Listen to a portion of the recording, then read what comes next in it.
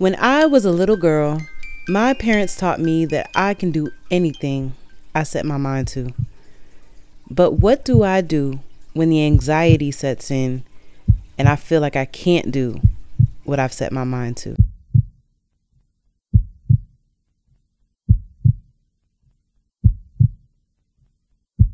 I guess we'll have to see.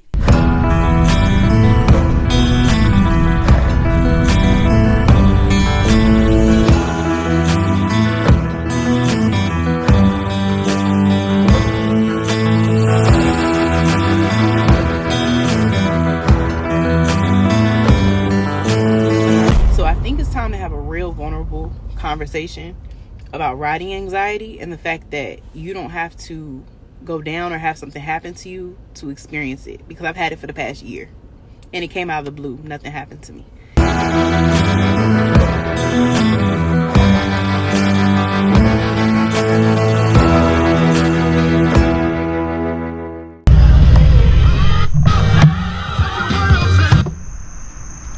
Alright, so I took a picture of my gas receipt. So we're starting officially at 12:25, and so I already took the picture with the odometer. I just need to upload it to Spot and about to get this thing started.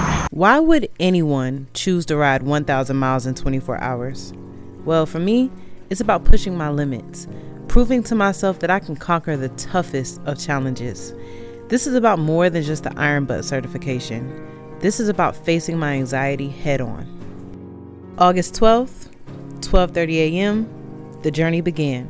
The night was still, the road ahead was long, and as if to remind me of the risk, deer stood watch by the roadside. The excitement was real, but so was the anxiety. 1,000 miles by myself. Can I really do this? As the first miles passed, I found myself alone with my thoughts.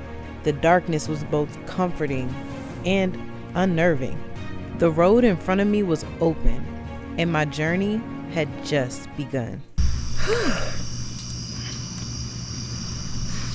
All right, first stop. I'm gonna gas up first and make sure this thing gives me a receipt before I do anything else. Because I don't want to get off this bike and I ain't got the right thing. Rule number 1, don't get distracted at the pump. Because if you do, you'll let your receipt time out and then you can't print it. And the gas station is closed, so you can't get a reprint. And then you'll try to put your card in, but it won't read it because now it's a back-to-back transaction and it won't do it back. Anyway, rule number 1, don't get distracted at the pump.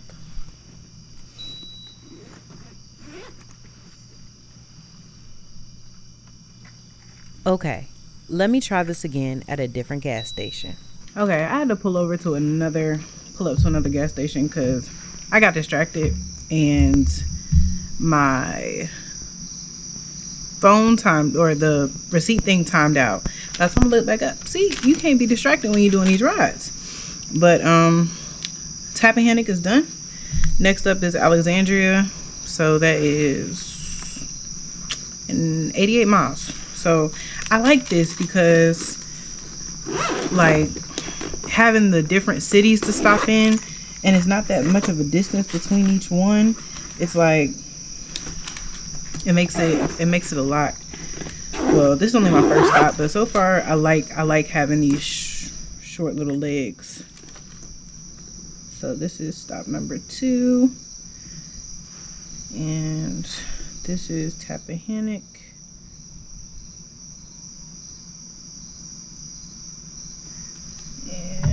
I spelled Tappahannock wrong. It'll be okay. Alright, and we are at 98.15 for the mileage.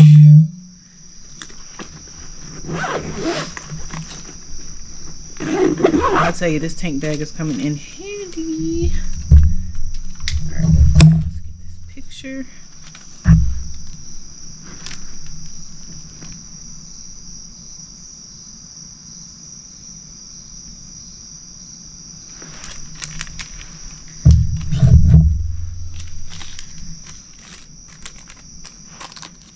lucky for me, all the gas stations I've gone to, the receipts have been printing, so I don't have to go in. But let's hope that lasts forever for the entire trip. Okay, so custom message, Tappahannock gas stop. Okay, and then we're going to the library. But this is pretty much what I'm doing, just taking a picture of the receipt with the mileage, and then we're going to send that, and we should be good. And then I always check my spot wallet to make sure it's tracking me, and it is. So you can see those little squares where the pictures were uploaded. So all right, next stop is Alexandria. But then a hiccup. My GPS took me into Maryland, and I wasn't supposed to leave Virginia. I had to backtrack, making sure to stay inside the state line. A small detour and a small setback. I adjusted my GPS to reroute me to Alexandria while staying inside the Virginia state lines, but doing so took me down a dark, curvy road that definitely shot my anxiety through the roof.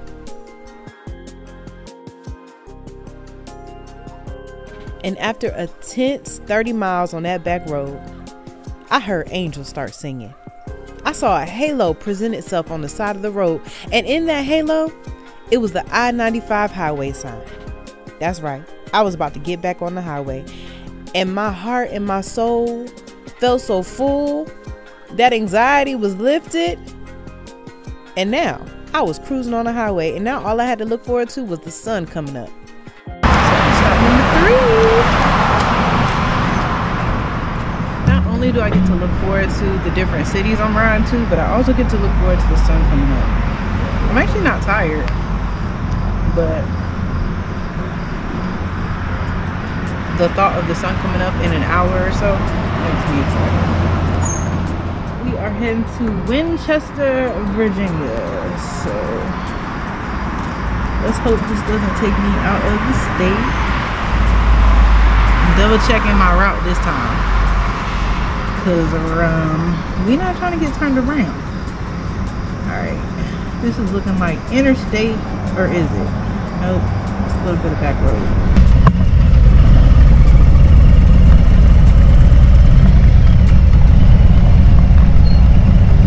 As I made my way from Alexandria to Winchester, the darkness gave way to the light, and the world around me began to wake up, and so did my resolve. The road was open, and I was ready to finish the rest of this 1,000-mile challenge.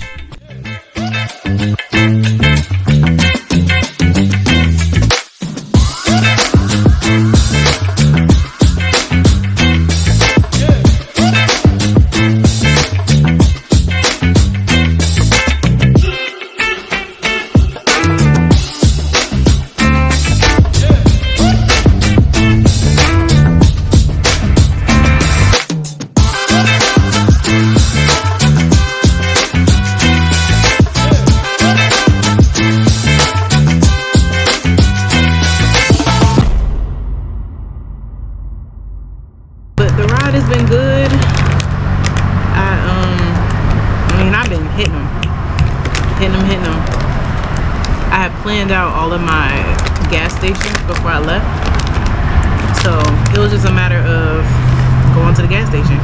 But the thing about it is, when I was mapping it out, I was excuse me, when I was mapping it out, I was mapping it where I was going in town and like getting off the highway, like off the highway, because I figured like if I got those extra couple miles. But from the way it's looking, I can keep on hitting these highway gas stations and I'll be fine. That's what I'm gonna keep doing. When I get to like Danville, I'm gonna see if I'm gonna hit my 1,000. I should hit my 1,000. I've been the kingdom come and back, so I should be good. But anyway, I'll check in with y'all later. So that break was just what I needed to get me into Independence, Virginia. Now, up until this point, this ride has been very easy. Other than riding in the dark and dealing with deer on the side of the road in the morning, this has been all interstate up until this point, with checkpoints every maybe 75 to 150 miles. So it was really easy. But once I got into those deep mountains, the road started getting curvy. And if you know anything about me, you know that I love a curvy road. So this was just what I needed to really give me that second wind to pound through those next at least 100 miles. Now, every now and then when I'm riding, there are those people who pass you on the road, or who you pass on the road, who give you that little swift motivation, maybe a hand wave or a biker wave, whatever it may be. But in this area on this road, there was a lot of construction going on, and I rode through a construction zone, and one of the traffic controllers actually threw up the biker wave, and I was like, okay, let's go. That was the motivation I needed to just keep pushing. You never know what a small gesture can do for somebody's motivation. Alright, I made it to Independence, and we are independently in the woods. I'm trying to get up out of here. If you ever travel into coastal Virginia from the south, most likely you're gonna ride Highway 58. Now, Highway 58 is a popular road around here because that's where Emporia is, and they warn you to slow down through Emporia because they will get you. But this is what I call the other side of 58. This is in the mountains, and this road took me all the way from Bristol back to Virginia Beach. It was a straight shot, all back road back home. This was the hardest stretch of my ride. Okay, it was the last 300 miles. Curvy roads, yes, they're fun, but they get exhausting after a while. And when you've already ridden 750 miles, it's just even more exhausting. So all curvy roads, mountains, but on the flip side, some of the most beautiful views. Oh my God, I had to pull over. I had to pull over and get some pictures, because who wouldn't? Welcome to Lover's Leap.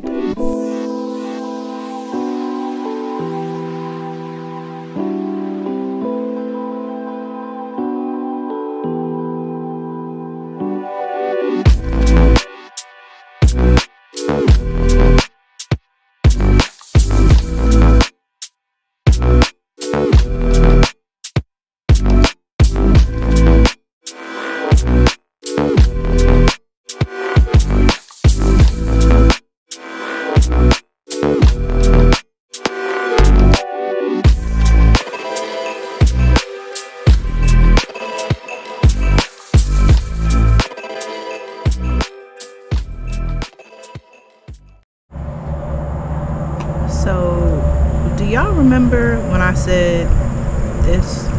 When the GPS tells me I got 4 hours or less, my body wakes up. Like, I mean, let's go.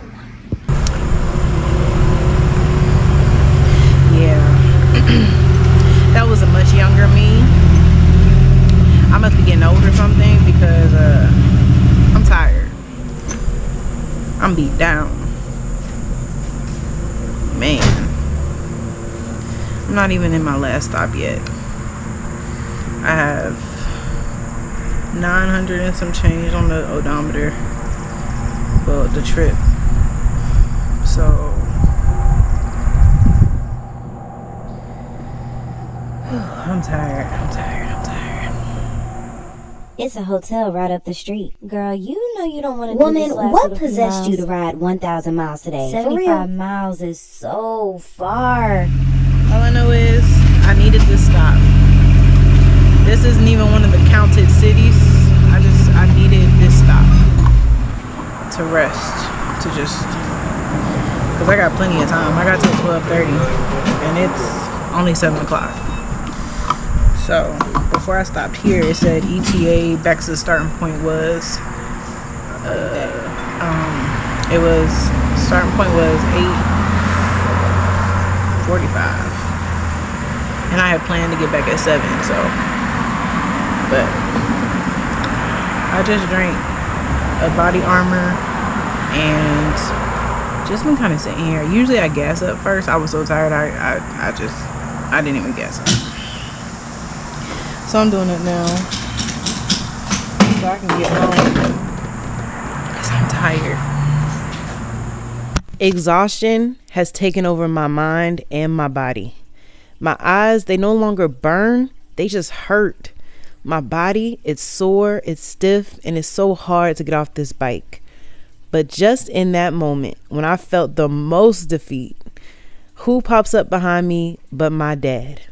Showing his love and support. I look down at my phone and it says, I'm right behind you. And that was all I needed to push through those last 50 miles to get back to Virginia Beach.